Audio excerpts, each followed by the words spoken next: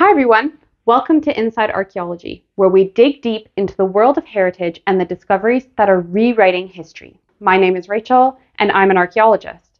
I've excavated in the Kingdom of Jordan, Canada, and the UK. Features for this month include the results of new DNA sequencing of Ötzi the Iceman, the smell of recreated Egyptian mummification bombs, and the horrific theft of more than 1,500 artifacts from the British Museum.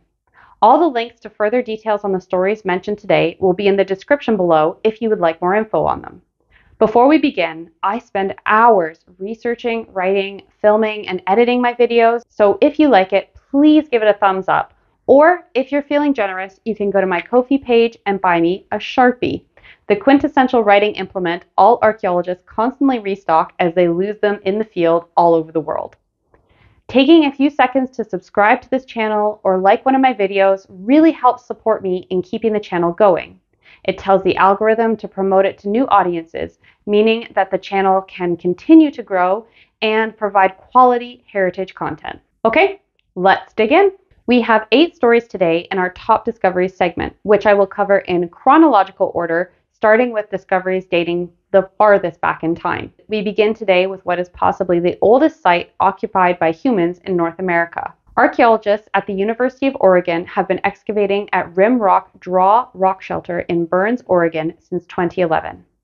It is a Paleo-Indian open-air site, meaning that the early inhabitants took advantage of the protection from the elements offered by a shallow overhang in an otherwise open landscape. In 2012, the team found a finely crafted orange agate scraper with preserved bison blood residue and camel teeth fragments under a layer of volcanic ash from an eruption of Mount St. Helens that happened over 15,000 years ago. Since then, the remains from 3 different Ice Age animals and another scraper buried even deeper in the ash have also been found. The enamel of the camel teeth was sent for radiocarbon dating and has now yielded a result of 18,250 years before present, making Rim Rock Shelter one of, if not the oldest, human occupation site in North America. The stratigraphy of the soils suggested that the scrapers are even older than both the volcanic ash and the camel teeth. Additional testing of other camel and bison teeth fragments is currently underway, and the researchers are also studying plant remains from cooking fires. If the testing results of the additional material yield similar dates to the camel teeth, it would place human occupation of North America even earlier than previously thought. Our next story is from the Inner Mongolia Autonomous Region in China, where archaeologists working in Qifeng have discovered a dragon made of mussel shells from the early Neolithic Hongshan culture that dates to between 4700 to 2900 BCE. Among its many contributions to ancient Chinese civilization, Hongshan culture is perhaps best known for its exquisite jade carvings, including an iconic C-shaped jade dragon, which this particular find actually predates. Unlike the later jade dragon, this artifact is pieced together from several mussel shells that form its head, body, and tail, and it measures about 20 centimeters long. The entire structure reflects a keen understanding of anatomy and a commendable appreciation of art. It was found alongside 2 fragments of Hongshan pottery. It is a significant discovery that fills a gap in archaeologists' knowledge of the dragon symbol within the Hongshan culture. The mussel shell dragon differs greatly from the previously discovered jade dragon in terms of carving techniques and styling. It is more delicate and realistic, and the teeth, tail, and other parts of the carving are subtle. The body shape is spread out and not curled into a C shape, making it the only uncurled Hongshan dragon figure that has been found so far. It was thought that previously discovered Hongshan jade artifacts were placed at high-grade ritual buildings or ritual sites, while the dragon unearthed here during the current excavation is a clue to the spiritual world of people living in lower-grade settlements. This distinction underscores the cultural diversity and societal stratification of the Hongshan culture, presenting a richer tapestry of their way of life, rituals, and beliefs. Now we go to Tyrol in Italy, where DNA analysis has presented new insights into the life of Ötzi, the mummified mountain man discovered in an alpine glacier in 1991. Directly dated to 3350 to 3120 BCE, his discovery quickly made him a sensation, and modern recreations have depicted him with long, unkempt hair and pale skin. These interpretations arose in part from genetic sequencing of his remains back in 2012. Now, a study published in Cell Genomics details the results from a higher quality resequencing of his DNA, which has shown that these interpretations were likely incorrect. The 2012 analysis had suggested that Ötzi had pale skin, brown eyes, and steppe ancestry. The ancestry in particular was surprising, as other research had suggested that steppe people weren't present in Europe until 1,000 years after Ötzi died. However, it was known that the genome wasn't sequenced perfectly. Since 2012, ancient DNA technology has improved markedly, hence the reasoning for the new study. The results from this latest sequencing showed that the steppe ancestry probably stemmed from modern DNA contamination. Instead, this team found an astonishing level of Anatolian farmer ancestry, hinting that Ötzi's lineage was genetically isolated from other Europeans at the time. Skin pigmentation markers revealed that he had much more melanin in his skin than expected, making him darker than modern Sicilians. He also carried genetic markers for male pattern baldness. Considering his age and the missing hair on his mummified remains, this means that he was probably balding when he died. These results are a much better match for the dark coloration of his skin and lack of hair seen on the mummified remains, traits which had previously been attributed to an unknown darkening effect from the ice and the disintegration of his hair, despite the fact that other similar organic materials like his clothes survived. This discovery has not only solved the question of the steppe ancestry, but also provided further details into Ötzi's story, although it does mean that the modern model of him in the South Tyrol Archaeological Museum can no longer be viewed as an accurate representation. The museum is aware of the study's results, but currently has no plans to replace the current model, which features heavily on their marketing material. Our next story is from Egypt, where researchers have recreated one of the scents of mummification bombs used in 1450 BCE. This was done by scraping residues from now empty canopic jars that once contained the mummified lungs and liver of the noble lady Senetne, the wet nurse of the long-awaited son and heir of Pharaoh Thutmose III, the future Pharaoh Amenhotep II. The jars were originally found by Howard Carter, yes, that Howard Carter, in Kings Valley Tomb 42. The mummified organs have been lost, but the residues of the mummification bombs are partially preserved as thin coatings on the walls and bases of the jars, as well as permeating into the porous limestone of which the jars are made. Several advanced mass spectrometry techniques to reconstruct the substances, revealing that the bombs consisted of a mixture of beeswax, plant oil, fats, bitumen, larch tree resins, a balsamic substance, and damar tree resin. These are the richest, most complex bombs yet identified in this early time period, and they shed light on the ingredients for which there is limited information in Egyptian textual sources. They highlight the myriad trade connections of the Egyptians in the 2nd millennium BCE through the use of imported ingredients, namely the larch and damar resin, as well as Senetne's status as a key member of the pharaoh's inner circle. The team then worked closely with a perfumer and sensory museologist to meticulously recreate the scent based on their analytical findings. Coined the scent of the eternity, the ancient aroma will be presented at the Moesgaard Museum in Denmark in an upcoming exhibition, offering a unique multi-sensory experience which allows visitors to connect with the past in a uniquely olfactory way.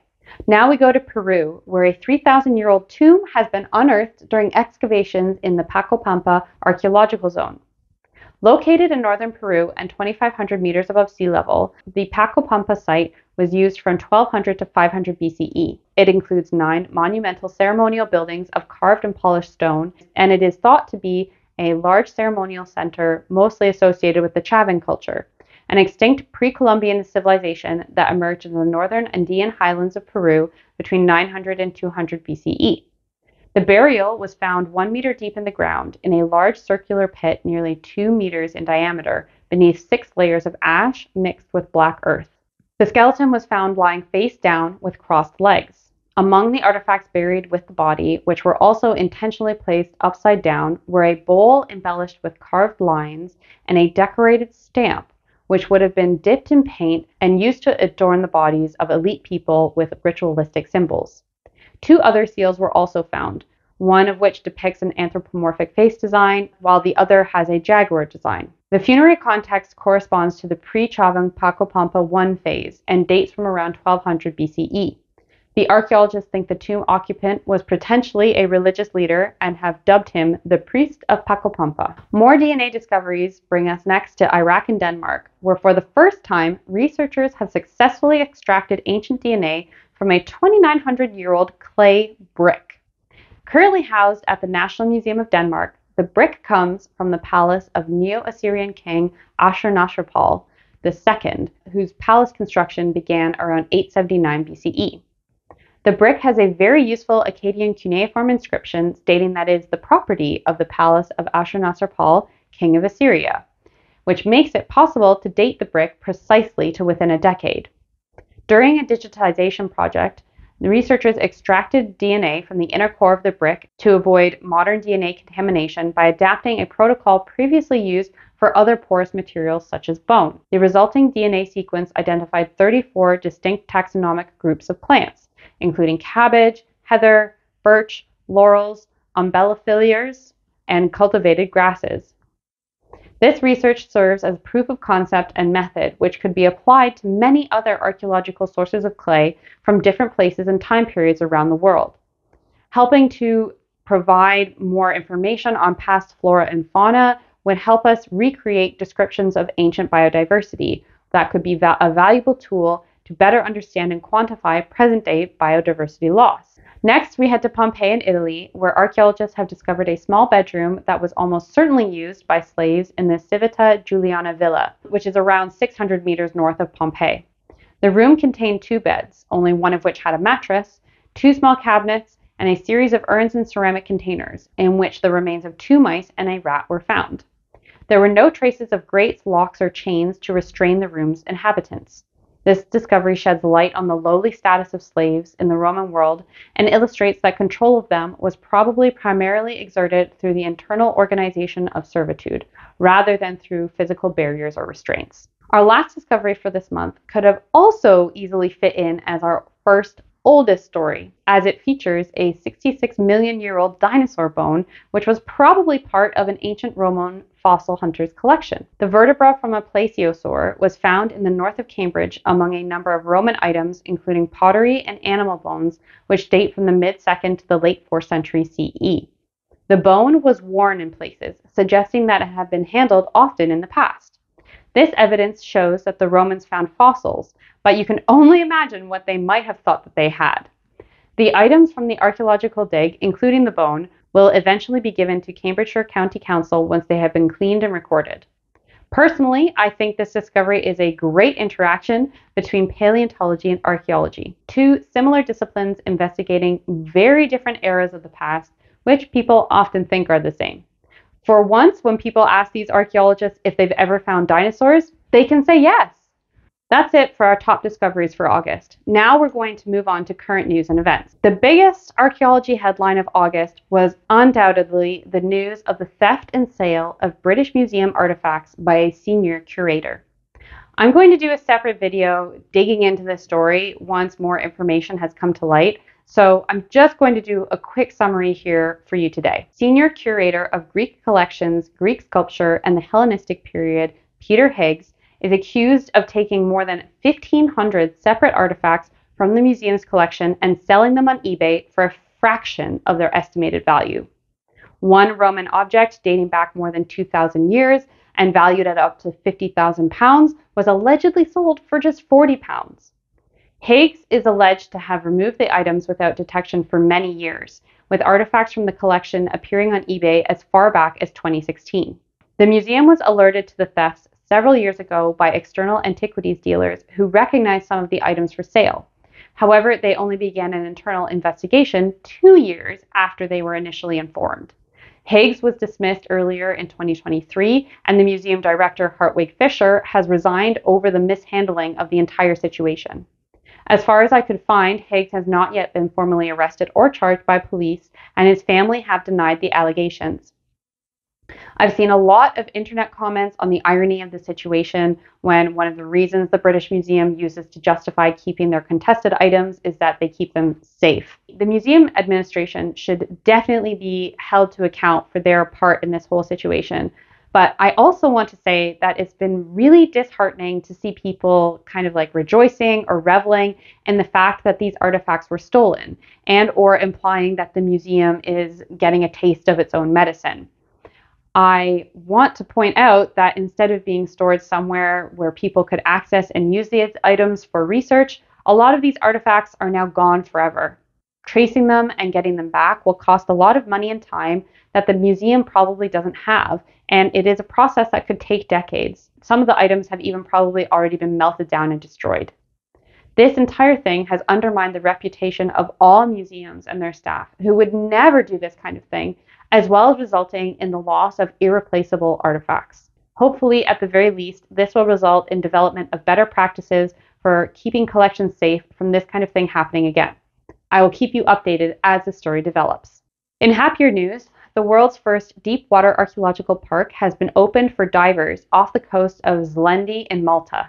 Encompassing a 67,000 meter square area of significant archaeological value, the archaeological zone at sea was designated in 2020 and offers researchers and technical divers from around the world the opportunity to explore Malta's rich history beneath the sea. The park's depth ranges between 105 and 115 meters, and the seabed consists of fine silt and sand punctuated by a series of rocky outcrops formed by extinct coral reefs. Around these outcrops are concentrations of archaeological objects, mostly amphora. It is highly likely that more archaeological remains are buried in the sediment. The park can also be accessed via a virtual museum, as the bottom of the sea was mapped out following extensive work by Heritage Malta's Underwater Cultural Heritage Unit. There is a link to the virtual museum website in the description below if you're interested. Although the depths at which the park is found make it accessible only to a niche of technical divers, the virtual museum brings the discoveries closer to specialized audiences and the general public. That's the end of our current news and events. We'll close our program today talking about archaeology in entertainment/pop culture, so movies and stuff. For those of you following the development of Gal Gadot's Cleopatra movie, she gave a brief update while speaking to Flaunt magazine, saying that she didn't want to rush it and wanted to give Cleopatra the time and care she deserves in order to get the movie right. I'm sure it also doesn't help that the writer's strike has put a pause on development. For British archaeology lovers, Time Team have unveiled plans for a monthly release schedule on their YouTube channel, combining new content with classic episodes from Time Team's 30-year catalog. All right, everyone, that's everything for the August edition of Archaeology News. What was your favorite story from this month? Is there anything important that I missed? Let me know in the comments down below. I hope that you've enjoyed this video. If you have any stories you think should be featured on next month's show, feel free to send them to me via DM on Instagram at Inside Archaeology. Don't forget to support me with a like or subscribe before you go. Thank you so much for watching, especially if you've made it all the way to the end, and I'll see you guys next time.